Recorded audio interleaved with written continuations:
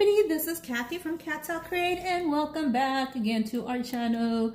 So, I was doing some sewing today, finally started doing some sewing, and I had been, earlier this week, I had actually done this cute little rose, oh sorry you guys, flower, and I thought it was so cute, and it's thick. There you go. So I wanted to see if I could do it out of crepe paper, and you could pretty much kind of do it. Yeah, you can do it.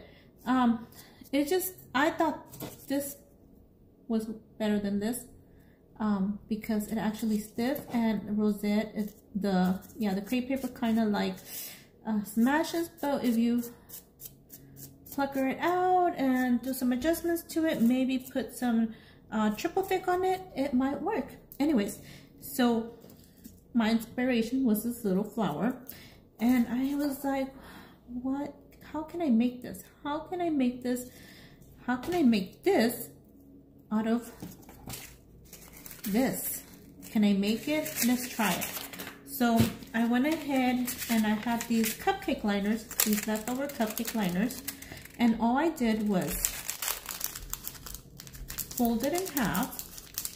The thing was, I was trying to make rosettes out of crepe paper, and it's hard for me. It's a really hard process for me. So how did I end up doing this? So I actually squished it all up because I was really upset after trying to make a rosette.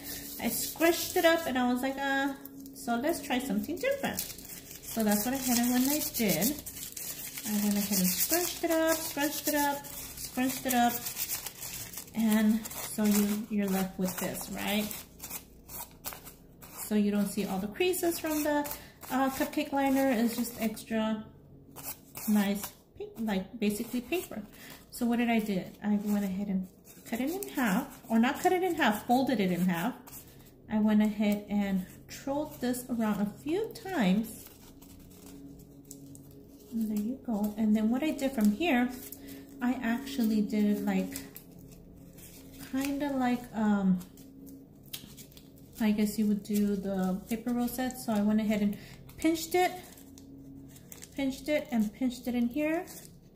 I hope you guys could see that. Pinched it in here and pinched it in here, and voila.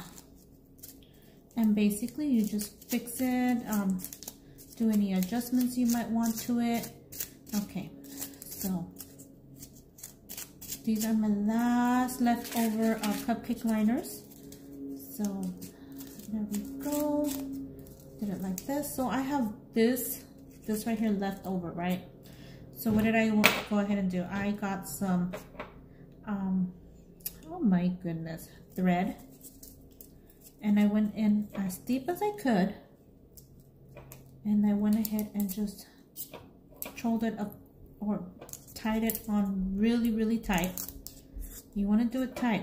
Be careful with your fingers, because thread can actually cut you in your creases. So just be very careful, because I've had that happen and it's not a good feeling. So go ahead and twist it, and then you tie a knot. So you're going to end up squishing your whole flower. And then you basically tie it. So I'm gonna go ahead and try to tie it. You know, when you're on camera, it's pretty hard to tie stuff because you're on camera. You're trying to do it in an audience, and it's kind of hard sometimes. So let's go ahead and try this. And yeah, you can't get it right. That's when you can't get it. So nice way to use your cupcake liners, if you have any cupcake liners out there. And there you go. And it's up to you how many knots you want to do. I usually do about 3. And then what I did is you cut the thread. And then what I did here is I cut it. Don't cut, when you cut it, cut like a little, I guess it's 1/8 of where you had this. Then I push it in. You could put some hot glue so that way it doesn't undo, just in case you're a little iffy about that. That's probably what I'm gonna do. And then you open them up, and then you could play with them and settle it in. And hopefully you get your flower. Hopefully I get mine. Excuse me, you guys. I'm trying to work with this. And just play with it, you know. It's not gonna come out perfect as soon as you have it done. And you have to play with it. And what do you guys think? There you go. Oh my goodness, isn't that cute? Oh my gosh. So if you have, there you go. You could put them together. You could do that.